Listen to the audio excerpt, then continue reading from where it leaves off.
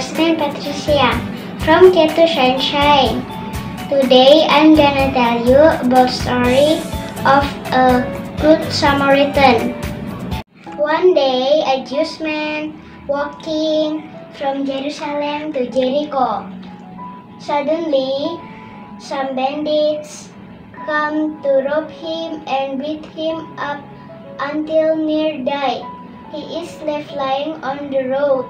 There was a Jewish priest passing that way and he saw the man lying down.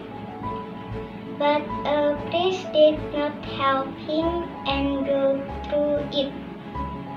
A Levite who is walking in the temple passed by that road too and saw that man, but he also didn't help the man who walked across the street.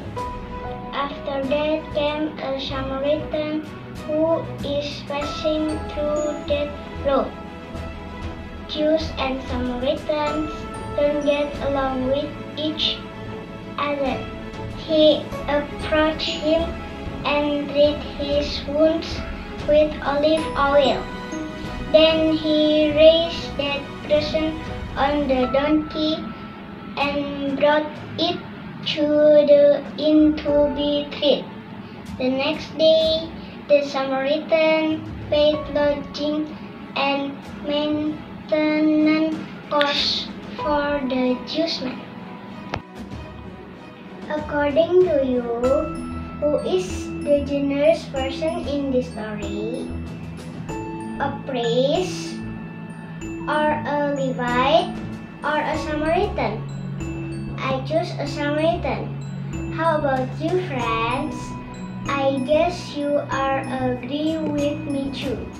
Thank you for listening. Bye-bye!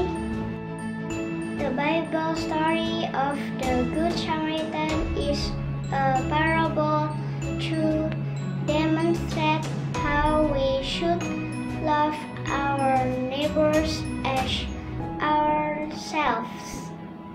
Jesus instructs us to be like the Good Samaritan, helping others in times of suffering, and not the priest and Levite who neglected their neighbor.